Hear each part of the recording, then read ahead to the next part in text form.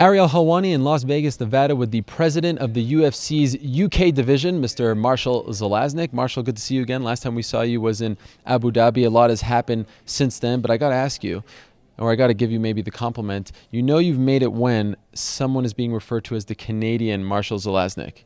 Is that really happening? Yes. Oh, that's fascinating. You know who I'm referring to? I do, yeah, Tom. But I was originally referred to as the UK Dana White, which I had to argue because I had too much hair. But really, that's I guess I'm flattered in some way. See how that works, right? You know, Dana, Marshall, Tom. It's like a little domino effect. And then when we open our office in China, there'll be the Chinese Tom Wright. Exactly. I like the way you're thinking right there. Okay, so a lot of developments happening. Of course, you don't only oversee the UK division. It's more of a global sort of, your hands is more on the global footprint of the MMA, of the UFC, Australia, Abu Dhabi, of course. But we've heard a rumor, UFC 120 in London. Can you confirm or deny this?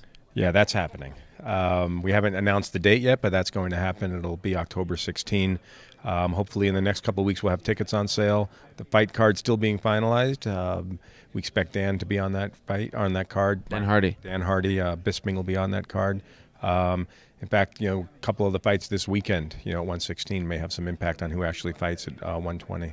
Now, for us American viewers, American fans, we've heard that this fight card will air on Spike TV, as did the most recent one in November, the one that happened in UK, with Bisping on the card, Mike Swick, all those guys. That's correct, right? That's right. Yes, it'll be on Spike here in the U.S. and it'll be everywhere else in the world that we are, which I think is 140 countries now. We're saying. Wow, that's pretty big. It's big. It's really big. It's I think when I started, I was employee number 38, and I think we may have been in about 45 countries with television, and now it's 140, 142, something like that. So Dana oversees North America. You oversee the rest, right? The 139 other countries? Yeah, that's a little bold. No, I think Dana and Lorenzo oversee the world, and we all, help out where we can. So, but I'm lucky enough to work in the international space with them. Now, Dana actually, after the last UFC event, said that there was going to be a UK fan expo, a European one, the first one overseas. Will that be surrounding 120? Yeah, that's the plan. We've got meetings going on now to try and figure out how to manage that. We have a pretty small staff in the UK, and everyone's being pressed. We have so many events, as you know, coming up. So we expect that to happen. We have a really good partner in the Reed Expo group. They'll be the same group there. We're looking at locations and hotels and guest fighters. It'll be just as big as any other fan expo, as big as the Boston one for sure. Earlier today, Dan Hardy took part in a Q&A session. People asked him, is he fighting Carlos Condit? He said he could not confirm those rumors. Can you? Look, the rumor mill is usually pretty accurate. That's all I'll say, but for us, we don't usually announce anything until it's signed. So I'm not aware of that fight being signed. But, those rumors, usually have a little bit of life. Speaking of rumors, there's a rumor that the UFC will be returning to Germany in November. Can you comment on this? Yes, I'm living that day in and day out. I just got back from Berlin. We are trying to get that event put together. We've got all of our approvals in place. As you know, we're off TV currently there, so we're working on another strategy to deal with that. But yeah, we have big plans in Germany, and we're not going to slow down. What is the status of that situation? UFC on television, German television. Will it be returning soon? I don't know about soon. We're in the middle of a lawsuit against their equivalent of the FCC. We actually prevailed in the initial stage, and then that was overturned on appeal. We just had a recent decision that came out where we were not the prevailing party, so now it's being appealed one more level.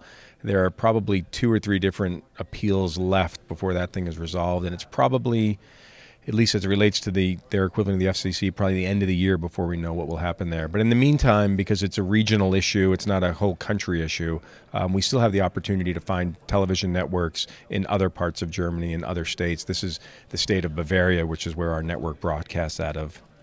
I got to say to you, one of the most frequent questions I am asked is, when is the UFC returning to Ireland?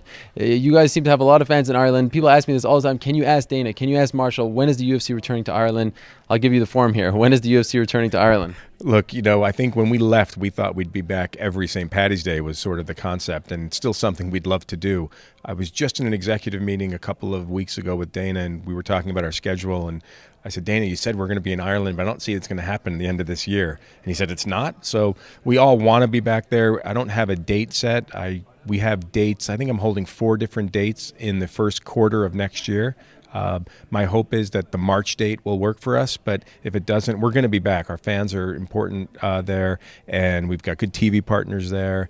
THQ does great there, so it's important for us to be back there. And I don't mean to play geography with you here, but there are two other places that people ask us about. Australia, you obviously made your debut in Australia, UFC 110, and Abu Dhabi. Are you returning to those markets in 2011? We expect to be, yeah. I mean, Australia, we're holding dates in effectively the same time period as this year.